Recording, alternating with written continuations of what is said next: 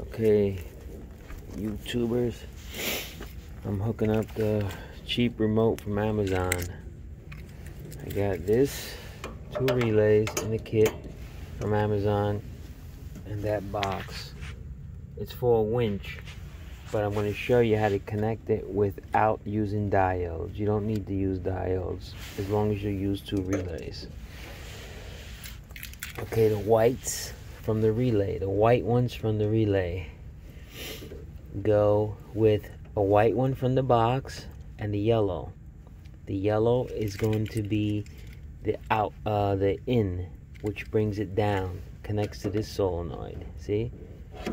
And you keep the cord from the original box still connected.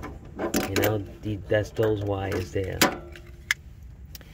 So the white is your trigger.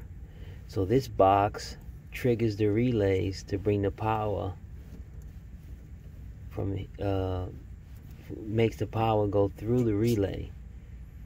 So it's not a big draw because the relay takes all the heavy power.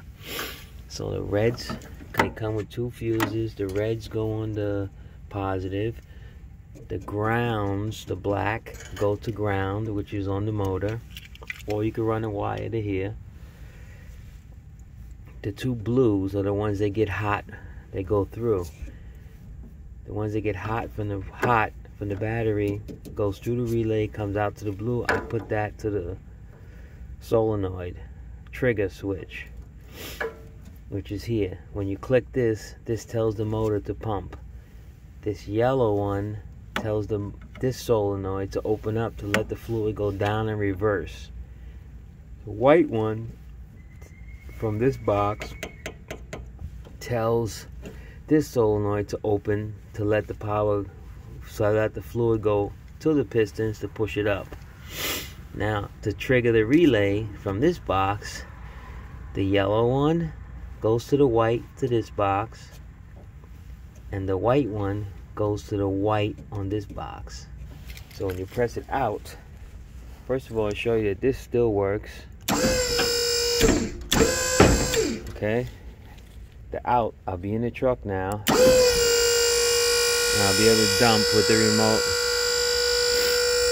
Now this is without diodes. You don't need diodes. See, look, and it even moves faster.